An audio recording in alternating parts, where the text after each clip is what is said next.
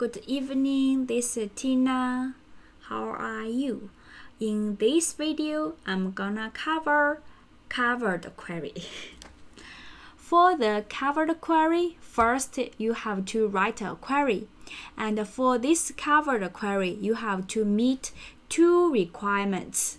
The first requirement is for all the fields you used in the query, it must be part of the index. Second, for the fields in the returned result, they must be part of the index. Okay, so now let me give you example.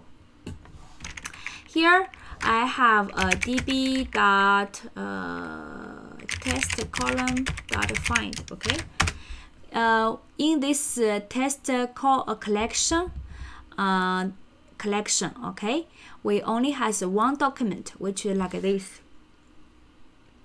And I already create. Let me drop, then restart. Okay, drop. Okay. Okay. Now if I show collection, okay, we don't only have this test col, right? So CLS, and let me person dot insert. Okay, our insert first name is Josh, last name is Edward. Do you know which Edward? The Edward in the Twilights. Then we find first.find. Okay, so this is our document, right?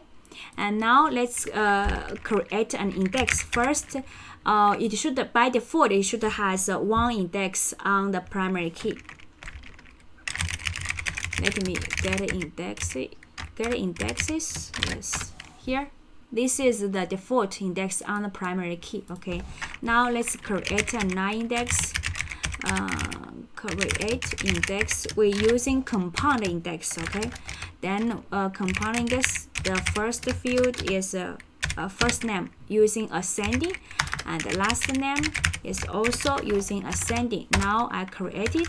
Now get index. You will see two index now, right? Yes.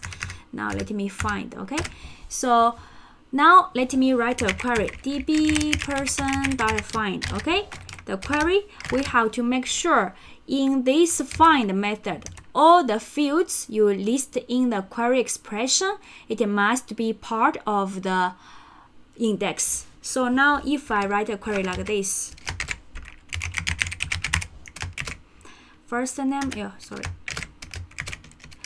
we can do some fun thing, okay, like a regular expression, and which contains all, obviously. Okay, so if this is a covered query, so far we can only say it meet the first requirement, which is all the fields inside our query expression is a part of the index, which is the compound index we created. And now let's take a look at the return result. This is the query, this is the return result, right? But after we see this return result, we can say it's not the covered query. Why? Because in this result, we have an ID here. ID is not part of the compound index, which we're using this one when we search by first name, we're using a compound index, right? But ID is not part of that index. So in this query we are doing now is not a covered query. Got it? It has to meet two requirements. And now if I do this one, last name, I just do Edward here. Okay, yeah, this covered query, the first requirement, something is wrong here. This one is wrong here. This one should be here. First requirement, it match all the fields is part of an index, that a compound index. But when we go and see our result, then it's not, because this ID is not part of the index. So to make these two query are the covered query, we have to specify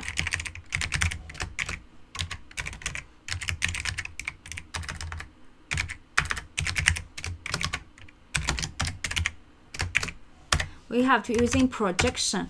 So in this case, it's a covered query. Why? Because here this is our query, right? The query only has a first name, which is a field in the query expression, and it's a part of the index. And look at this result. Result only has a first name and a last name, and we have an index, right? Which compound index contain first name and last name. Okay, and the same thing to fix this one. You just add a first name, ID equals 0. Okay. So this is also covered query.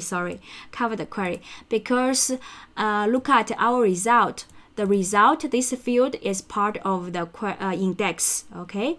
And also the query expression, this part, query expression, both of the fields, first name and last name, are part of the index. So in this case, this is a covered query. So I think this should be clear now, okay? So if you still have question, take a look at the official document. And that's it. Thank you for watching this video. See you next time. Bye bye.